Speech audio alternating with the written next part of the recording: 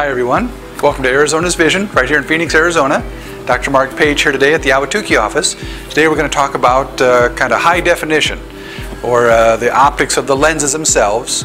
So when we generate eyeglasses, historically we've kind of used a special tool, almost like sandpaper, to kind of generate the curve in there. And when we realize we're doing this, that one edge is kind of lifting up and the other edge lifting up.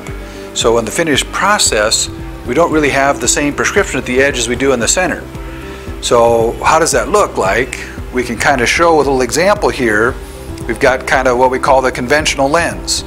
So as we look through there, center's good, but as we get out towards the edges, we see this kind of distortion, this aberration. And that's from the optics having a different prescription at the edge than the center.